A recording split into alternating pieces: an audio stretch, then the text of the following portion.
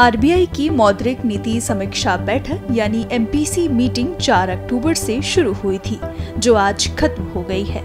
RBI MPC की बैठक में प्रमुख ब्याज दर यानी रेपो रेट में कोई बदलाव नहीं करने का फैसला किया गया है। इस तरह रेपो रेट को 6.50% पर बरकरार रखा गया है। आरबीआई गवर्नर शक्तिकांत दास ने इसकी जानकारी दी है।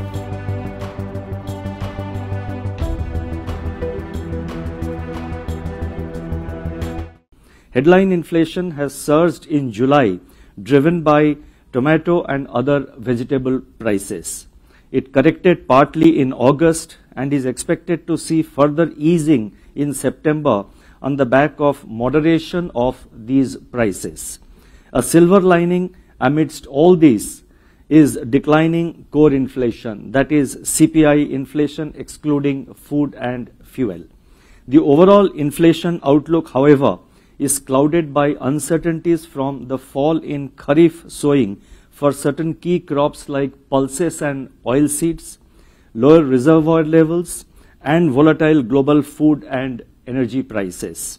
The MPC observed that the recurring incidence of large and overlapping food price shocks can impart generalization and persistence to headline inflation.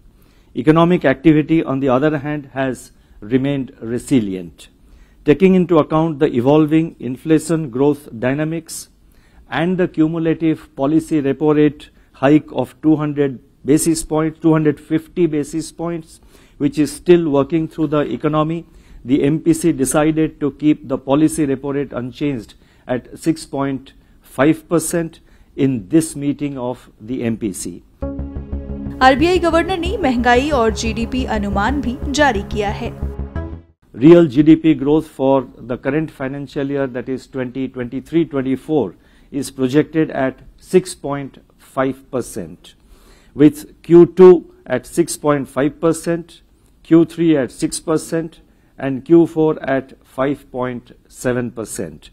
The risks are evenly balanced. Real GDP growth for the first quarter of next financial year, that is 24-25, is projected at 6.6%.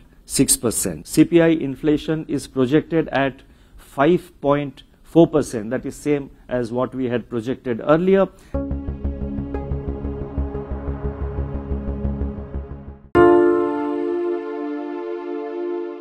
हमसे जुड़े रहने के लिए हमारे YouTube channel को subscribe करें और नई वीडियो की नोटिफिकेशन के लिए बेल आइकॉन को दबाएं।